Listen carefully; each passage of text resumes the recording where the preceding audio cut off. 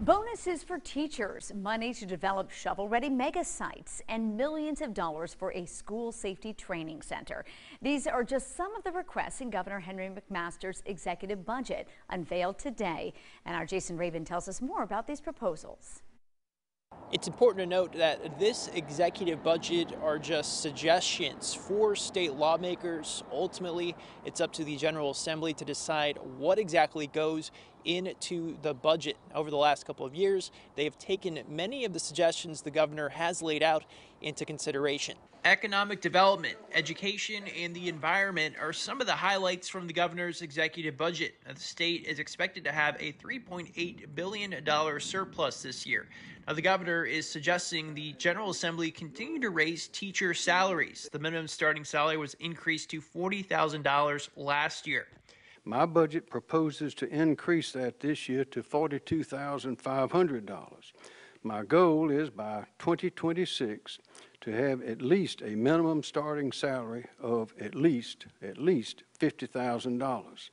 He's also proposing a bonus for educators, one half of it to be given out in December 2023 and the other half in May 2024. Now, there are proposed investments to help spur more economic development in South Carolina and train South Carolinians to enter the workforce. Now, to help speed up SCDOT projects, the governor is suggesting using $850 million.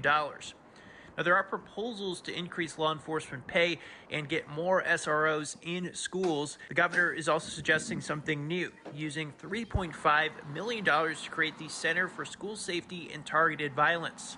And this partnership with Lexington District 1 will provide a state-of-the-art training center for law enforcement and school personnel from around the state. Governor McMaster says all of these investments will set South Carolina up for the future. We have an opportunity now, the way the economy is going, the way our state is growing in the right ways, to set a course that will be beneficial for generations.